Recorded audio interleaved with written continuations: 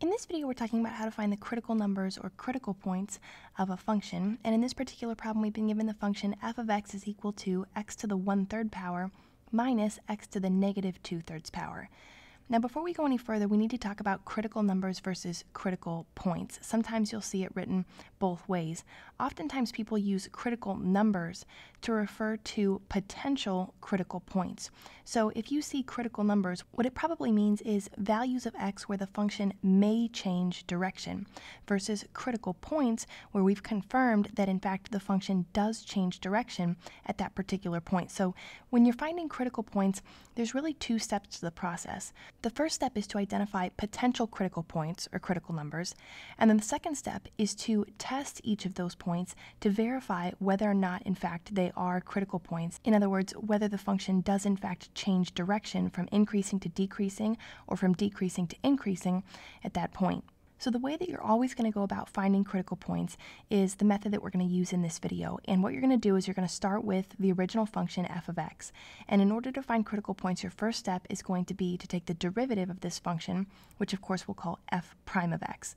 So when we take the derivative, we'll go ahead and say f prime of x is going to be equal to, and then taking the derivative is just about applying the derivative rules that you're going to need based on the kind of function that you have. So in this case, we're going to need to use power rule because we've got power functions. So when we take the derivative of x to the 1/3, remember we bring this exponent down in front here, so we get 1/3 times x, and then we subtract 1 from the exponent. So 1/3 minus 1 gives us negative 2/3. So that's the derivative of x to the 1/3.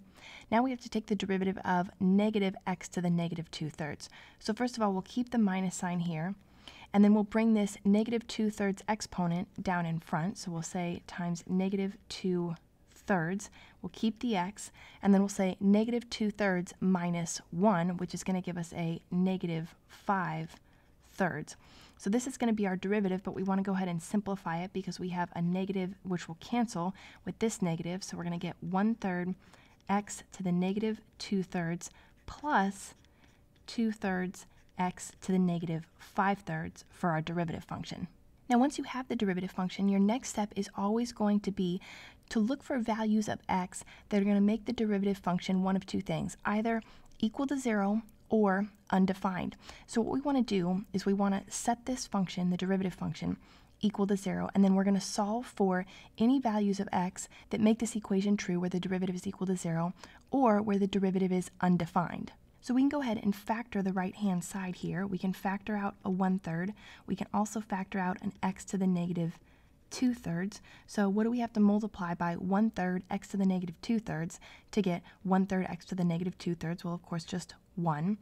And then we pulled out a 1/3, which is just going to leave us with a positive 2 here. We have to multiply 1/3 by 2 in order to get 2/3.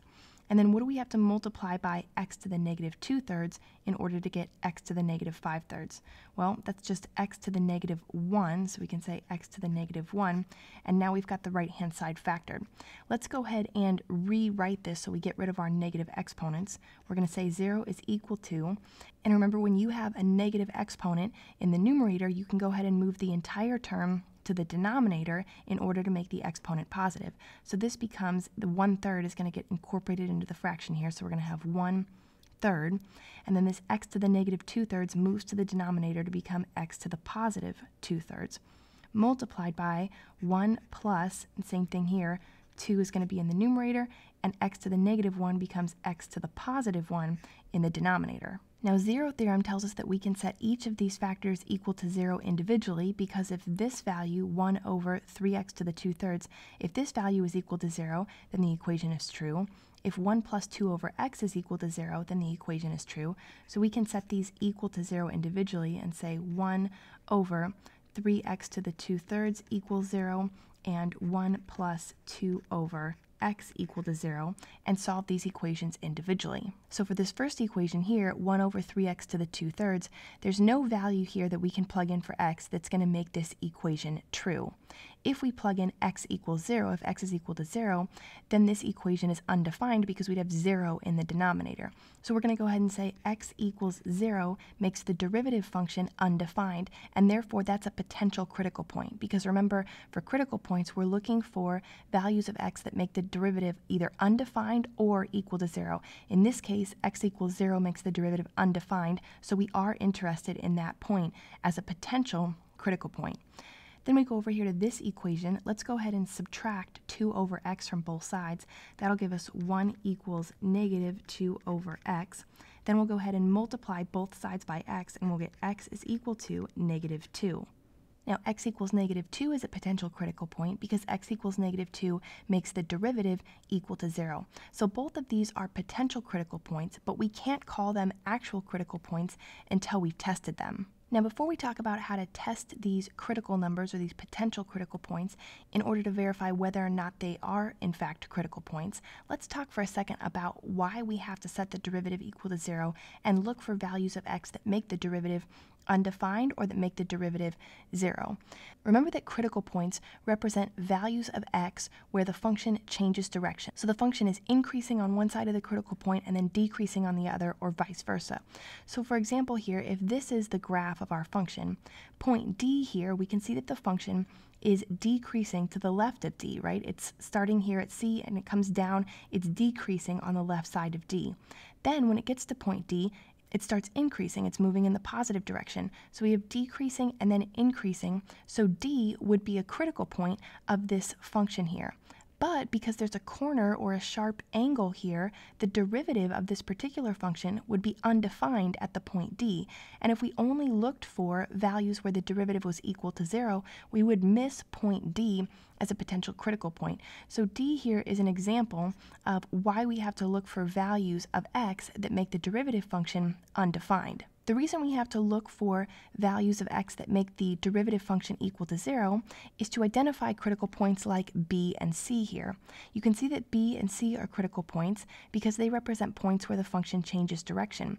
So if we look at point b, we can see that on the left-hand side of point b, the function is decreasing. It's going down toward b.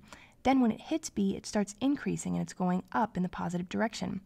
Here at point C, on the left-hand side, the function is increasing towards C, and then once it hits C, it starts decreasing down toward point D. So B and C both represent critical points of this particular function. And at these points, the derivative is equal to 0 because remember, the derivative just represents the slope of the function.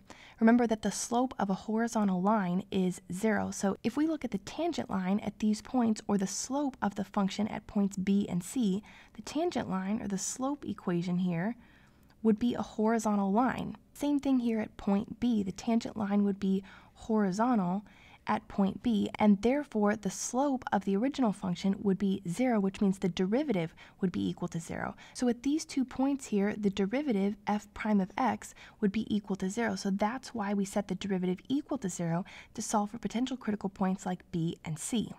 But the reason that we have to test the potential critical points that we find is because we can have critical numbers that don't actually turn into real critical points. For example here, this point A, if the function gets perfectly horizontal here, we'll find a tangent line that is horizontal through this point A, so the derivative will be equal to 0, but the function actually just crosses the tangent line as opposed to changes direction at the tangent line. And so for this function, we would identify point A as a potential critical point, but if we tested it, we would see that the function is decreasing to the left of A and continues decreasing to the right of A, and therefore the function doesn't actually change direction there, so it's not a real critical point. So how do we go about testing the critical numbers that we found to see if they're actual critical points? Well, what we want to do is plot any critical numbers we found on a simple number line. So we'll take a number line like this. And what we want to do is plot these critical numbers left to right. So we have x equals negative 2 and x equals 0. So we'll say negative 2 and 0, like a normal number line. And we want to test values that are in each interval. Notice that the 2 critical numbers break the number line into 3 intervals. Everything to the left of negative 2, everything between -2 and 0, and everything to the right of 0. We need to test each of these three intervals to verify the behavior of the original function on each interval. So we'll go ahead and look at -3, we'll look at -1, and we'll look at +1.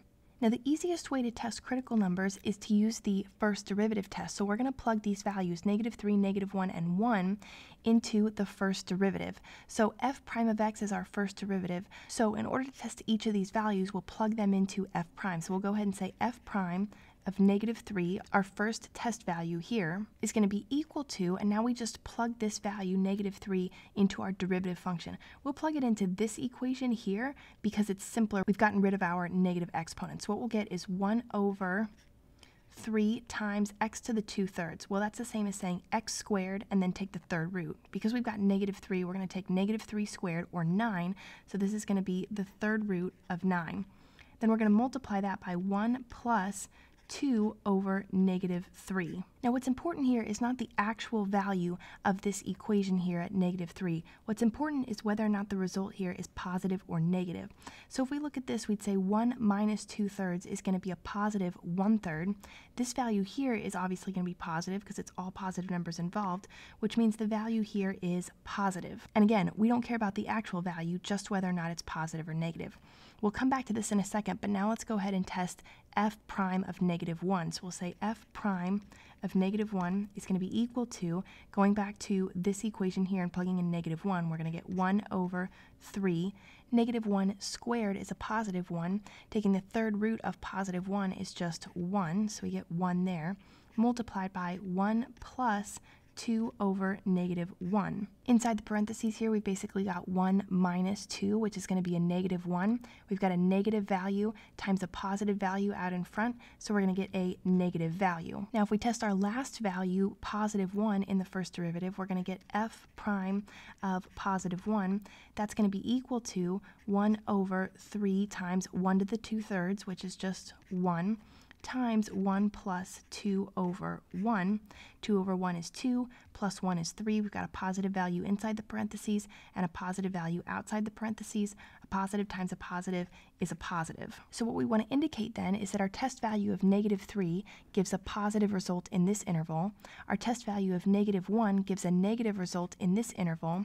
And our test value of +1 gives a positive result in this interval, which tells us, based on the signs that we get here, that the original function is increasing in this interval because the derivative is positive, that it's decreasing in this interval because the derivative is negative, and that it's increasing in this interval because the derivative is positive again. And now what you've got is a picture that makes it real obvious that if the function is increasing to the left of -2 and then decreasing to the right of -2, then x equals -2 has to be a critical point because the original function changes direction there from increasing to decreasing. Therefore, x equals -2 does represent a critical point of the function, and in fact, it's a local maximum because in the same way that point C here, the function is increasing to the left and decreasing to the right, and here we have increasing to the left and decreasing to the right, you can see that in the area of C, C is the highest point, so it's a local maximum.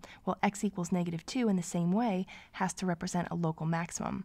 Also, we can say x equals 0 represents a local minimum because the function decreases to the left of x equals 0 and increases to the right of x equals 0. So this is sort of the bottom of this dip here, and therefore the original function has a critical point at x equals 0 that represents a local minimum. So now at this point, we think we found a local maximum at x equals -2 and a local minimum at x equals 0. The last thing you have to be aware of when it comes to critical points is the graph of the original function. If you can, you should always try to graph the original function. Most of the time, this first derivative test method is going to work. For you to find critical points this way, test them to verify that the function does in fact change direction, and then draw a conclusion about local maxima and local minima. But sometimes critical numbers that appear to be critical points are actually going to lie outside of the domain of the original function, in which case they aren't in fact critical points. So again, the vast majority of the time, this is going to work. But in the case of this particular function, the given function f of x, if we graph it, here's what we see. we see that we have a function with a vertical asymptote at x equals 0, and the function is only defined for positive values of x, and it's always increasing. You can see that as we move left to right, the function is always increasing, and it's only defined to the right of x equals 0 for positive x values. So this x equals -2 value doesn't exist in the domain of the function, nor does x equals 0. X equals 0 is not part of the domain of the function because for this particular function, the domain of x is only positive values of x. Therefore, what we would say is that there are actually no critical points because there's nowhere in the domain of the function where the function changes from increasing to decreasing or from decreasing to increasing. In this function's domain, it's always increasing, and that should make sense according to our chart here because what we can see is that the domain of the function is everything to the right of x equals 0. So if we sort of cut this off right here, we can see that this chart tells us that the function is increasing to the right of x equals 0. What's irrelevant is everything to the left here. So again, most of the time this method will work where you find critical points and then use this first derivative test to verify whether or not the function changes direction.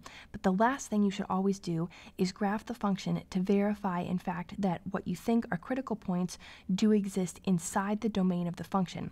If they're not in the domain of the function, then they become irrelevant. Otherwise, if they are in the domain, then you verify that they are in fact critical points and therefore do represent local maxima or minima. So that's how you find the critical numbers of a function and test them to see whether or not they are in fact critical points of the function.